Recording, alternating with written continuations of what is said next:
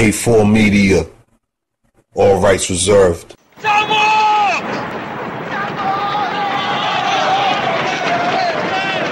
we gonna do it? The House way! How we gonna do it? The House way! How we gonna do it? The House way! Hello? What's up, girl? Ain't nothing. This nigga in here stressing, talking that old off the wall, back to Africa shit again. What, that guy body shit? Yeah, that dumb shit. I'm trying to get up out of here. I hear that. Yeah, so we need to cultivate and rejuvenate the health and longevity of the relationships of our people.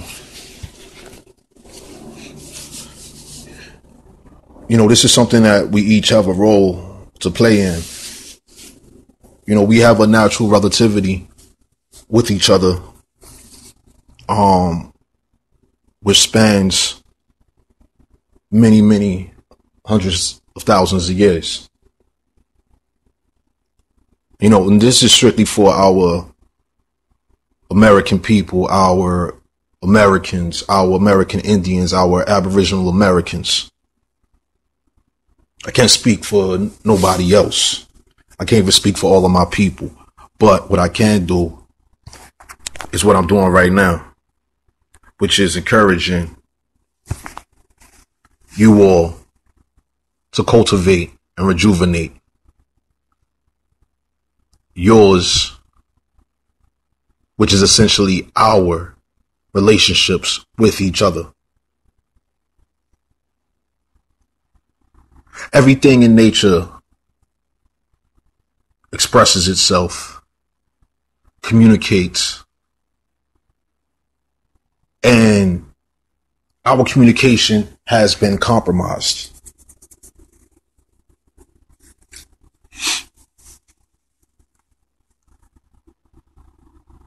What I call contract whores, puppets and puppies, who are given scripts, who are putting on costumes and makeup and with a character that has been predetermined by foreign influence throughout media, which has trickled down into society. Our communication has been compromised. It has been corrupted. The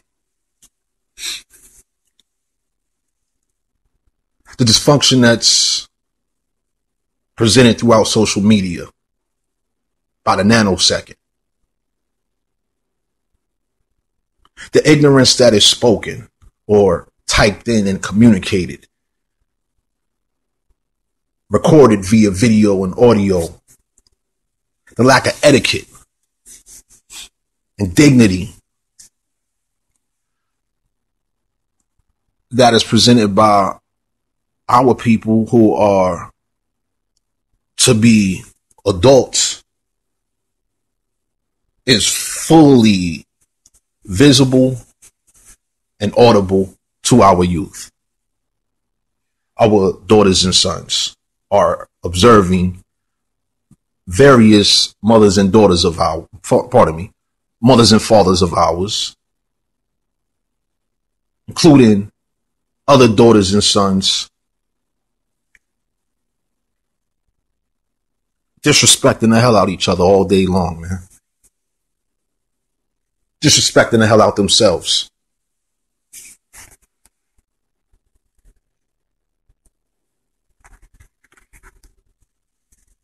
Of course, it's your phone. It's your social media page. Okay. That sounds good. You're doing what you want to do.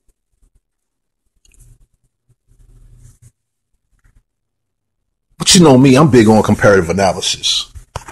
I'm big on that. So I'm curious to know, right here in America, North America, how is it that amongst our American people, who defame their own character and allow foreigners to defame our character, our collective American character, with this African American, black, and whatever else they want to script and then present these puppets and puppies, contract whores, to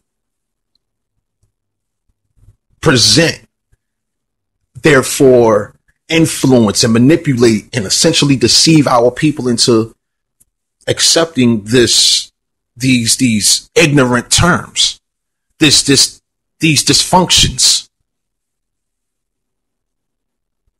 these unnatural identities. Let's compare these unnatural activities that occur by the nanosecond, thanks to media and social media and things of that nature. Let's compare that to what the foreigners are presenting in regards to themselves and their identity. I haven't had a chance to really look into it yet, but I can imagine that there is a certain etiquette that is just present throughout the foreigners' communications. Not a whole lot of derogatory speaking towards each other. Not a whole lot of disrespect, such as calling their mothers and daughters bitches, hoes, and thoughts by the nanosecond across the country. Nor are they disrespecting their males, the females respecting the males and the males respecting the females, and etc. Their youth disrespecting each other and disrespecting quote unquote adults, mothers and fathers, and etc.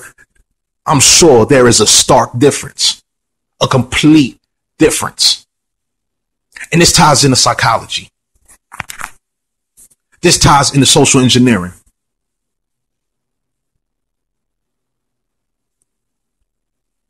What I can do is encourage you to be aware of yourself.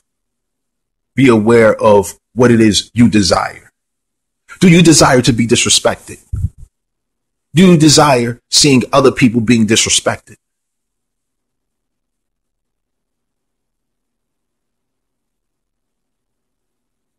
If not, you have something to do. If you do, well, you get what you give, right? Coward season is over. A4 Media.